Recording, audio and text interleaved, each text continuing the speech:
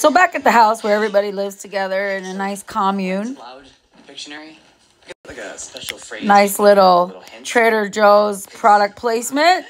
Love me some Trader Joe's. I'm more of that guy. Oh, yeah, sure you are. Love to see that. You will. Oh, congratulations, by the way, on the baby. Oh my God, Finley's the fucking worst. Talking about shit she's not supposed to be even knowing about. Was that a secret? Oh, that's gonna be so cute. A little combo of both your faces. Wait. No. Oh my God, she just can never. Why don't you? How are you gonna choose? You guys both have such good. Oh my God, please shut the fuck up. She's the worst. Just shut the fuck up. About having a baby. Right. Sorry, not a strong start for me. So if I'm kind of a comeback kid too, huh? I'm gonna go fuck off now. Yeah, please go do that. Did you ever think that I might want to carry? Yes. Do you?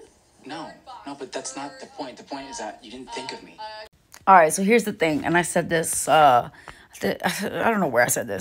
If they didn't even talk about marriage, because clearly they were not on the same page, like, if you did not even talk about it, then you're not ready to get married. If you did not have these conversations before, you're not ready to get married. And then if you're talking about it with all your friends before you're talking about it with your person, you're not ready to get married.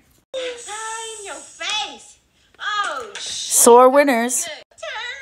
Honey, I like you. What the hell song was that? You guys are gonna do great.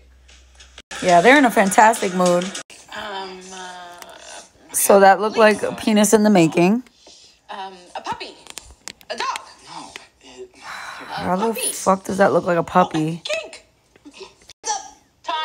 Time, stop.